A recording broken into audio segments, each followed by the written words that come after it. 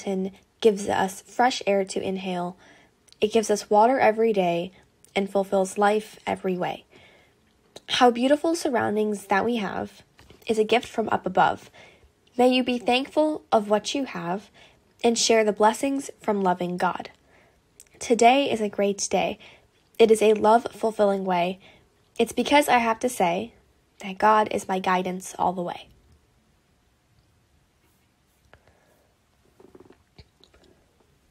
Open drainage systems human beings do not realize. Struggling and surviving human prefers.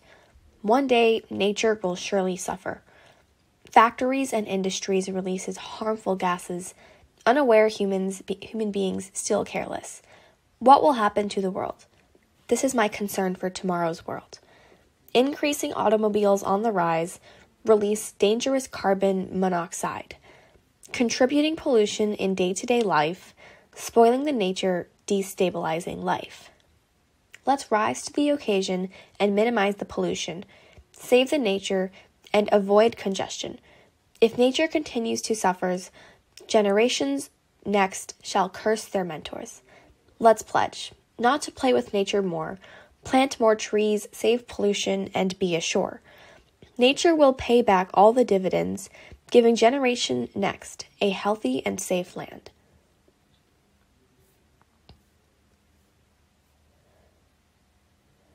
Unwarranted and uncontrolled civilization and exponential population explosion, open drainage and ever-growing pollution, human beings all creating congestion. Nature is bound to suffer. Nobody really bothers. Man-made factories and industries releases harmful gases added by vehicular carbon monoxide. Is human being really bothering? Leading to abnormal suicide. Friends get cautioned, awake and arise. Stop playing with nature, guys. If nature starts playing with us, unwarranted and untimely deaths will rise. My caution, let not the nature suffer, care and bother for the nature to prefer. Save trees and let the environment be user-friendly. Generation next will thank us surely.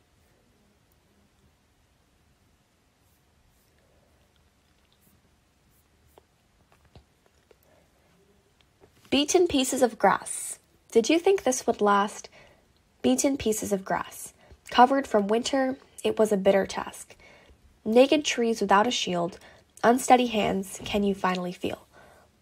Like you can take the wheel, naked trees without a shield. You can make me feel like I can take the wheel. Words chilled the morning air, you're stunning, you're moving, I feel like you could care. Words chilled in the morning air, you give me the feeling, take me there. Dizzy planets spinning worlds away, we're all decomposing someday. Dizzy planets spinning worlds away, you make me believe endlessly. The clearest droplets falling delicately between sturdy branches during the strongest storm, take me home. The clearest droplets falling delicately, rolling off your lips. Sunrise, sunset. The colors remain the same. Unlike the ever-changing seasons, change is the only thing to blame.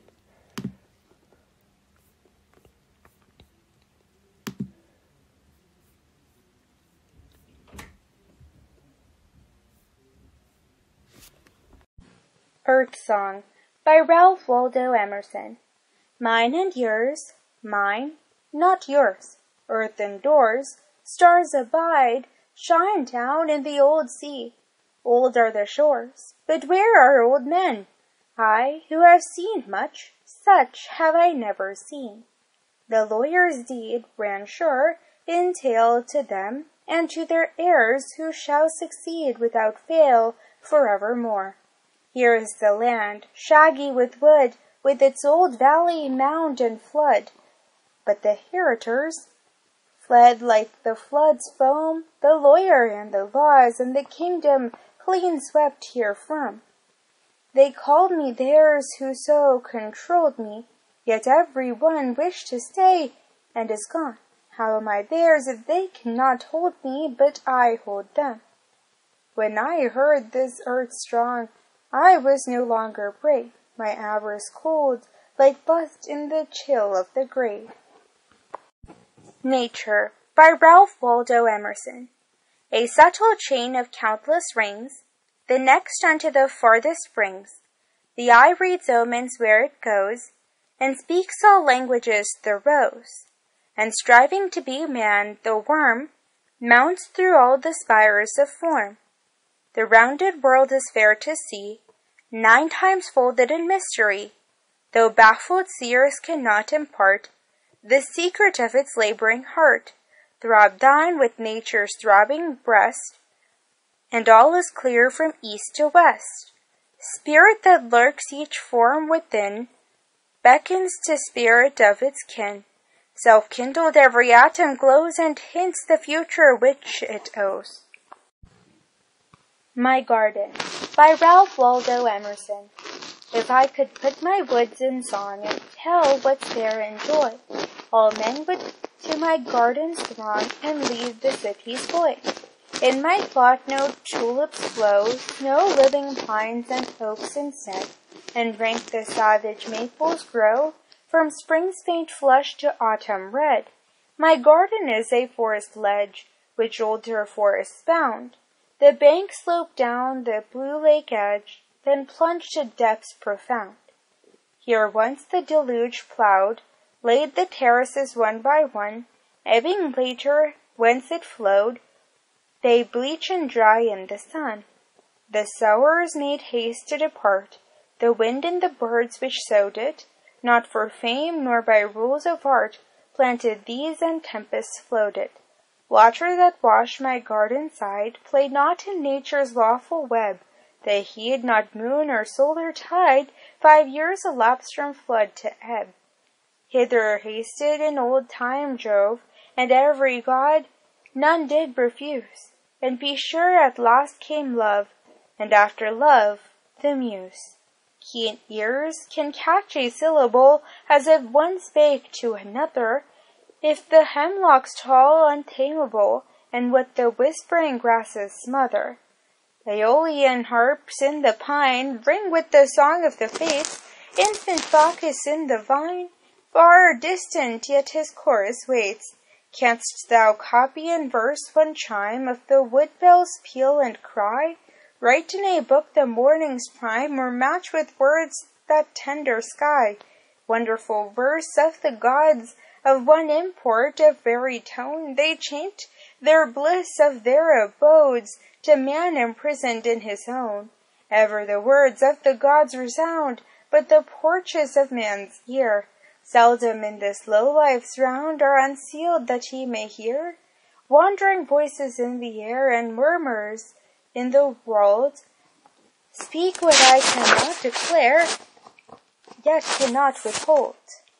When the shadow fell on the lake, the whirlwind and ripples rode, ere bells of fortune that shine and break, and omens above thought.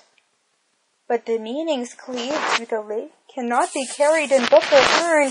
Go thy ways now, come later back on waves and hedges, still they burn. These are the fates of men forecast of better men than live today. If who can read them comes at last, he will spell in sculpture stay. Nature, by Ralph Waldo Emerson. Winters know easily to shed the snow, and the untaught spring is wise in cowslips and anemones. Nature, hating art and pains, balks and baffles, plotting brains. Casualty and surprise are the apples of her eyes, but she dearly loves the poor, and by marvel of her own, strikes the loud pretender down. For nature listens in the rose and hearkens in the berry's bell, to help her friends to plague her foes, and like wise God she judges well. Yet doth much her love excel to the souls that never fell, to swains that live in happiness and do well because they please, who walk in ways that are unfamed, and feats achieved before they're named. Nature, by Ralph Waldo Emerson. She is gamesome and good, but of mutable mood. No dreary repeater now and again. She will be all things to all men. She who is old, but nowise feeble, pours her power into the people, merry and manifold without bar, makes and molds them what they are. And what they call their city way is not their way but hers, and what they say they made today, they learnt of the oaks and firs. She swalloweth men as mallows fresh, hero and maiden, flesh of her flesh. She drugs her water and her wheat with the flavors she finds meet, and gives them what to drink and eat. And having thus their bread and growth, they do her bidding, nothing loath. What's most theirs is not their own, but borrowed in atoms from iron and stone, and in their vaunted works of art, the master's stroke is still her part. 2 Rivers by Ralph Waldo Emerson. Thy summer voice, Muscataquit, repeats the music of the rain, but sweeter rivers pulsing flit through thee as thou through conquered plain. Thou in thy narrow banks art pent, the stream I love unbounded goes, through flood and sea and firmament.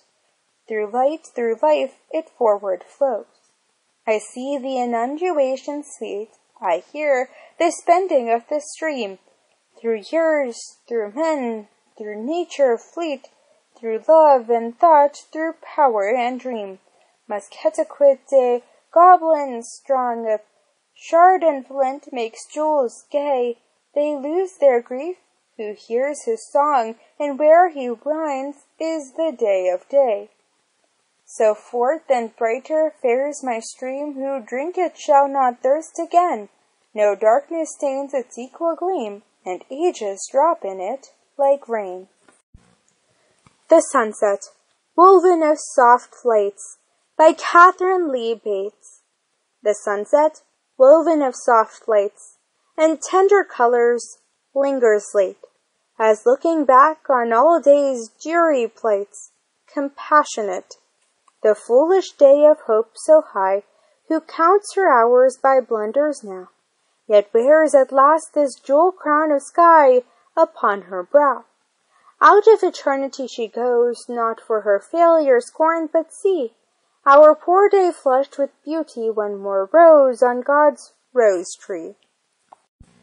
Out of the Sunset's Red by William Stanley Braithwaite. Out of the sunset's red, into the blushing sea, the winds of day drop dead, and dreams come home to me. The sea is still and apart, is a stillness in my heart. The night comes up the beach, the dark steals over all.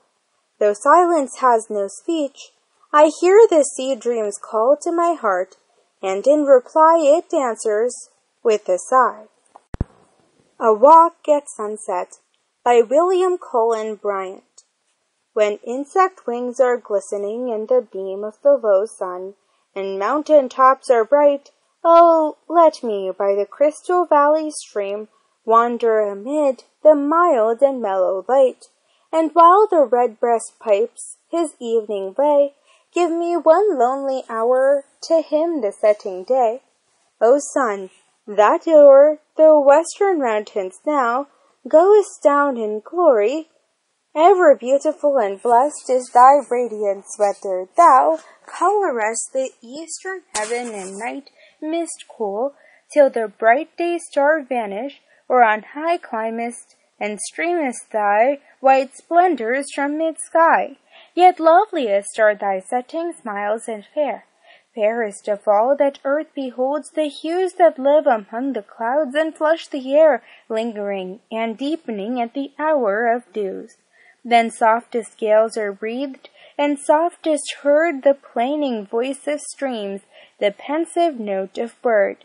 They, who here roamed, of yore the forest wide, felt by such charm their simple bosoms won.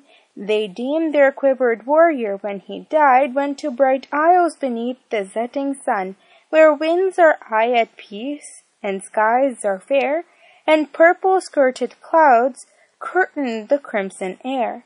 So with the glories of the dying day, its thousand trembling lights and changing hues, the memory of the brave who passed away tenderly mingled, fitting hour to muse on such grave theme, and sweet the dream that shed brightness and beauty round the destiny of the dead.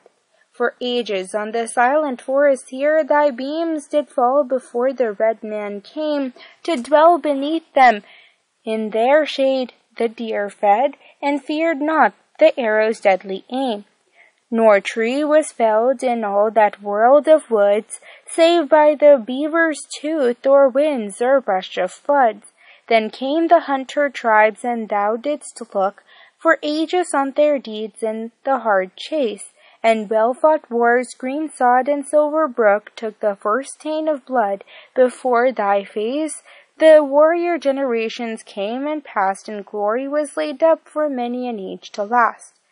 Now they are gone, gone as thy setting blaze goes down the west while night is pressing on.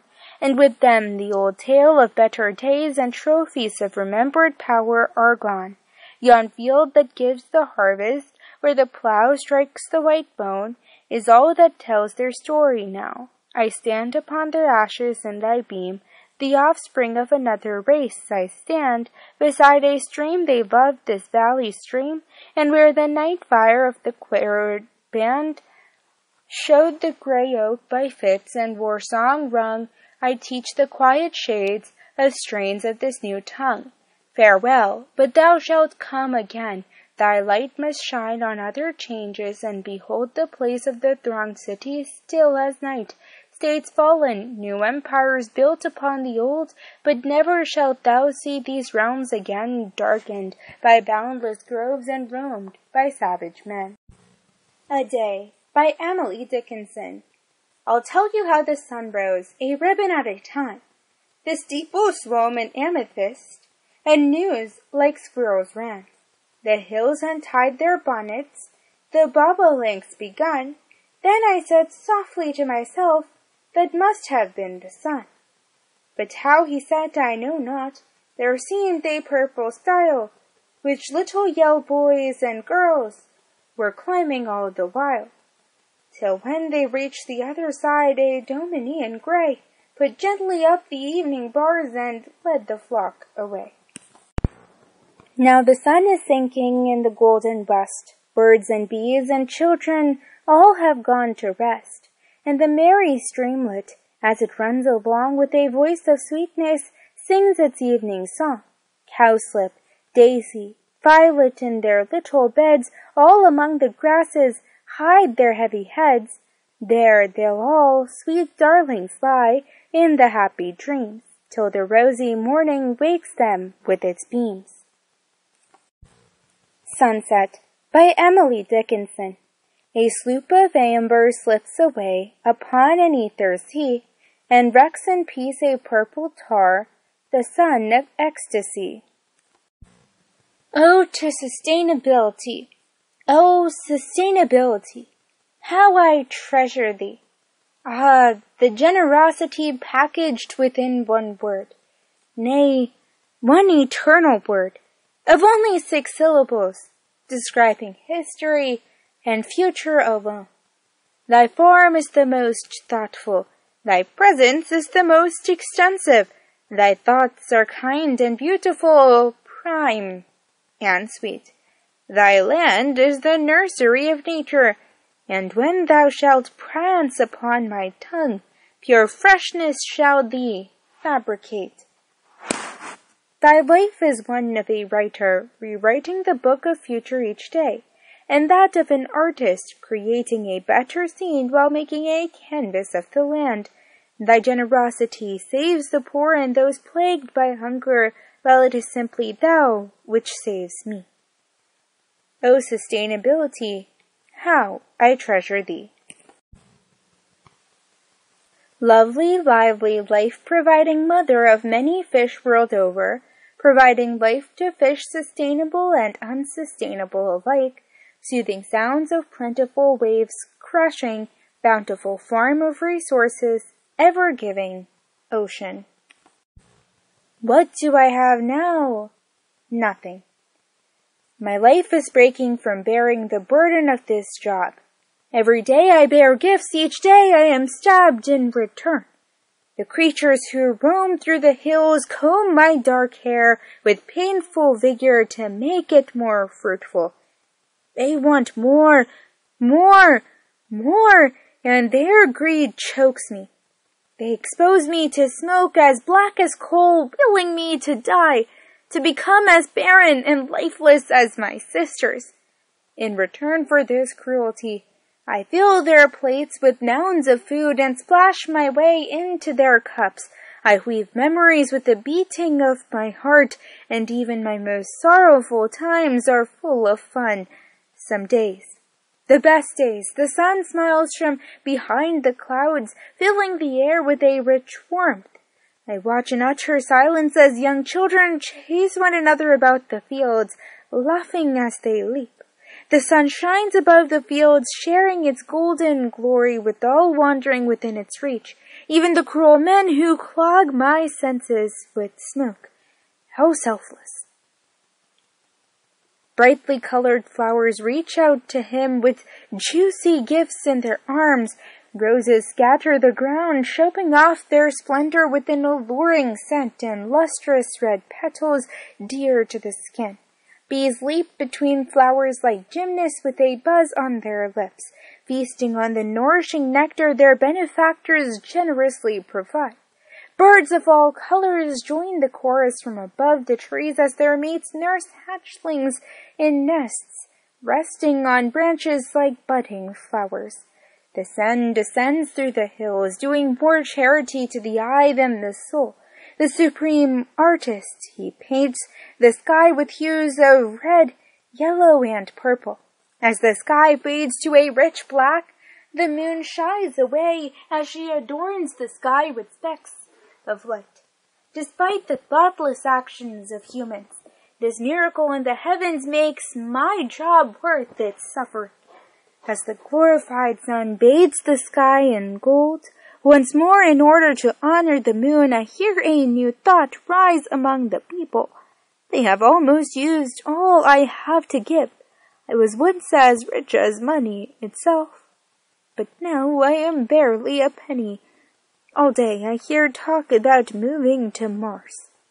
Tearfully and shocked, I listen. After all I've done for them, they abandon me? After all this, they leave me in a lonely corner of space as the forgotten one. As tears glide off my eyelashes, I await the arrival of children who have succeeded in their request to play in the drenched outdoors. But none arrive. Everyone is too engrossed in the new forms of entertainment they have received. Something new to creation. Technology. What has become of the people in this world? My heart is breaking from bearing the burden of this loneliness. The Juggler of Day by Emily Dickinson. Blazing in gold and quenching in purple, leaping like leopards to the sky, then at the feet of the old horizon, laying her spotted face to die. Stooping as low as the otter's window, touching the roof and tinting the barn, kissing her bonnet to the meadow, and the juggler of day is gone. The Coming of Night by Emily Dickinson. How the old mountains drip with sunset and the break of dawn. How the hemlocks are tipped in tinsel by the wizard sun. How the old steeples hand the scarlet till the ball is full. Have I the lip of the flamingo, that I dare to tell.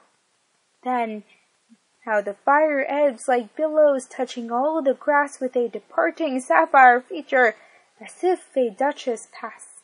How a small dust crawls on the village till the house is blot, and the old flambeau of men no carry glimmer on the spot. Now it is night and nest and kennel, and where was the wood just a dome of abyss is nodding into solitude. These are the visions baffled Guido Titlin never told, though Mancino dropped the pencil powerless to unfold.